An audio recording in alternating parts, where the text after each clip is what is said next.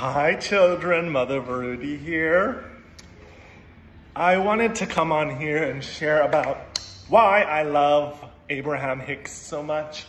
They are a law of attraction teacher and Esther Hicks channels them and it's our source inner being, you know. And if you've listened to their stuff, then you know what I'm talking about.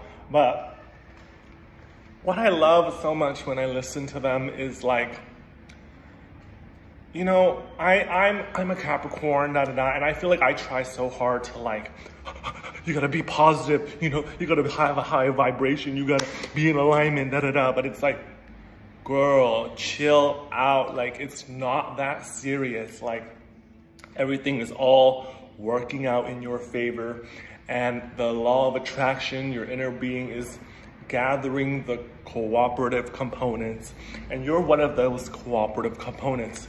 So it's not your job to micromanage and make everything happen, because you're not, you know, you're not the law of attraction. You're just one of the aspects of it.